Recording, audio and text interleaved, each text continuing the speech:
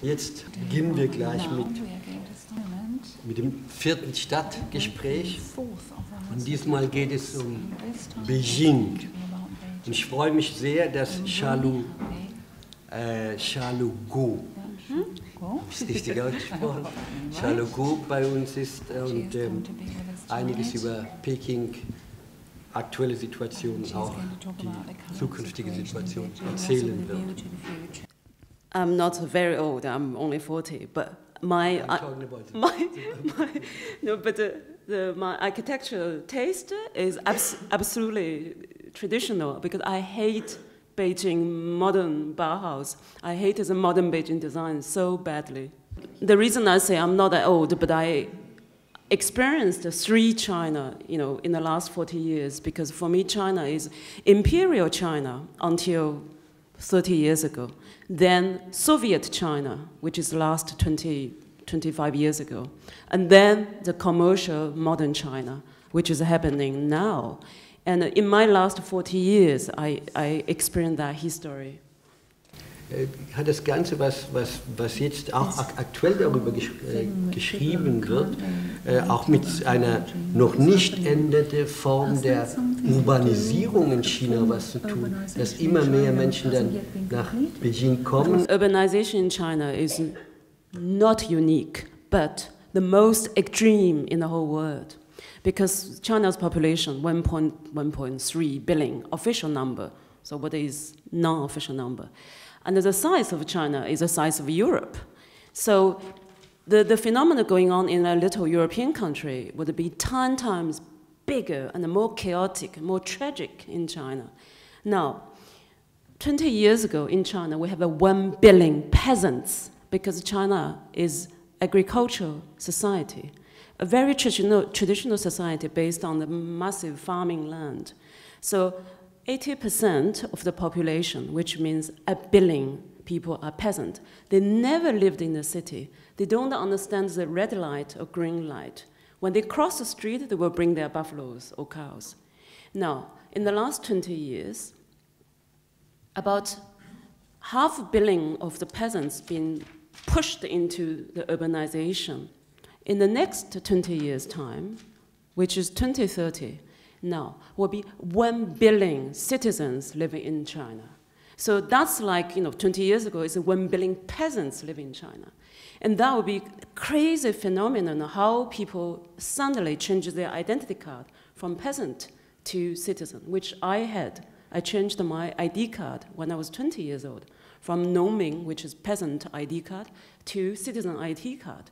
And eventually, I could live in the city and work in the city. But I was one of the very few cases.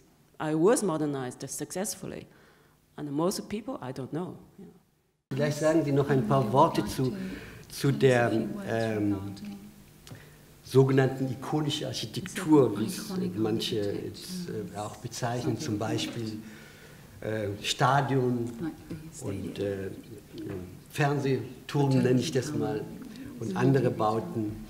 Ich habe erfahren, dass doch von einigen Architekten, aber auch Intellektuellen in Beijing und in China, auch in anderen Städten, genau diese Architektur, diese Entwicklung sehr kritisiert wird. Falls es kritisiert wird, wie äußert sich das? Wo äußert sich das? Können Sie das vielleicht kurz beschreiben? The modern architect, the star architect, is someone like Ram Koolhaas. I can say, well, I'm looking at the camera. I can say, with some amazing designs in the Western society, especially in the small urban space, his stuff perhaps has great meaning, a great aesthetic reference. But when he designed the big Chinese stuff, for example, the China CCTV tower, the Central Station tower in Beijing, the massive buildings tower to put the Chinese Central Television, the whole scale, 10 times bigger than BBC tower. The power and the money he used, but it's so alienating the real people from that space. No one can enter. And also the disaster later on it caused because they had a disaster fire. And after the fire, the place was being stopped using for years. and then they have to rebuild again. Okay, it's such a cold, inhuman architect, designed by the Western architect, has a great ambition. In the barbarian country, has no idea yet what's a postmodern mean, but why we need that? Why we need that? Because the country is so innocent to accept the Western modern design. And another case, sorry, the Beijing Opera House, which we call the Beijing Great Hall Performing House, which is designed by French architect Paul Andrew. I like his work.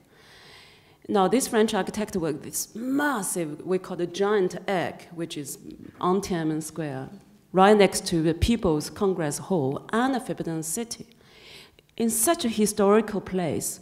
But this place is a forbidden land for Chinese to enter because Tiananmen Square is a place for political protest. So the police occupy the area, no one can enter. And that area is every year people's congress going on for the government. And then next to it is Forbidden City. You can't just enter. It's a saint place.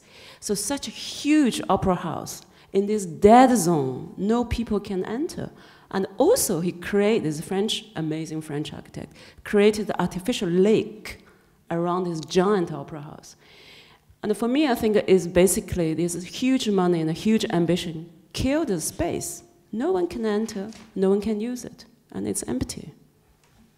I think as an individual, I like chaotic cities. You know, very messy, chaotic city like a Mexico City. It's not designed by the state. As an individual, I hate state-designed city. And Beijing is a state-designed city. If you go to Hong Kong, of course, everyone live on the sky lift. You know, it goes up, you know, shopping mall up, you're going down, that's your house. There's a park upstairs with water somewhere. Because it's very special, unique, tiny little city geography, but with this vertical dimension. But Beijing is horizontal dimension. But the designing is in a vertical way, which is very strange. So it made the life very, very complicated just to buy a little ice cream. Now, with that, so I've been living 10 years for 11 years. And in Beijing, you know, I transformed myself from a little peasant to a so-called intellectual. It's such a demanding city for you to understand how a country tried to transfer from very backward imperial feudal system to very efficient, extremely fast, extremely practical socialist state. And also it's a city forced you to understand, to abandon some socialist or communist value just to get capitalistic characters to use it. So you can get life much quicker and more practical. Now, okay, this extremeness, only Chinese can cope, I think, because we followed, or we always followed the state policy to change our lifestyle. And of course, for Westerner, it's very difficult to cope. The popular Bauhaus concept in Europe, I was and I am never a fan of Bauhaus. Yeah, I understand the success of Bauhaus in the 1930s, 1940s is revolutionary, especially in Europe, because the size of Europe in each urban space is very small. And the Bauhaus, at that time, especially say 1930s, allow normal people have its own space and doesn't have to become a house owner. Everyone share. So the idea of Bauhaus in the 1930s, absolutely socialistic, solidarity, you know, all the good things. But for a country like China, one country has the size of Europe, it has massive land, massive land. Now, to save the space is not the first consideration at all for a place like China or USA or Russia.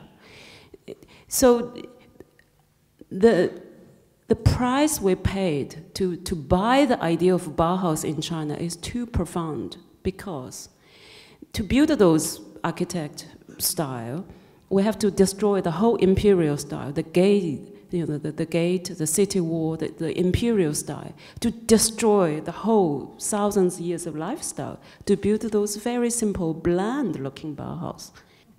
You know, so when I talk about the identity change, it's very physical and practical.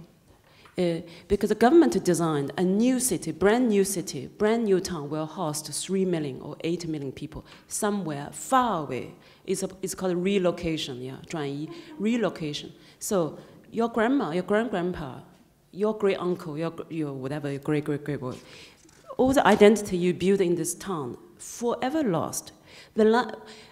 For Chinese, because we don't have road culture like American B generation, you drive on the car, you go to San Francisco and you come back. It's never our Chinese culture. Chinese people doesn't go on the road unless you don't have money. You go on the road to make some money, economic change. So we are the culture which rooted people with rooted farming land, which that's very close to Russian culture. It's roots, yeah, about roots. So once the roots being cut, people are totally lost. Of course, my generation managed to change, but still, I'm depressed every day. But anyway, but most of people cannot find their own identity or the connection or the continuation with the past anymore. So it's very strange alienation, strange confusing on the daily life, when they've been relocated. And that's what happened, because you can imagine, try to find a school for the children in one night in a different place, couldn't find the shopping, don't know where I go to buy this and that. And in the beginning of the film, when I show this older man lost, that's what happened. You think you have Alzheimer's disease? No, it's the state give you this disease. If a man is interested in the political change and the social change and the architecture, whatever, you should study China.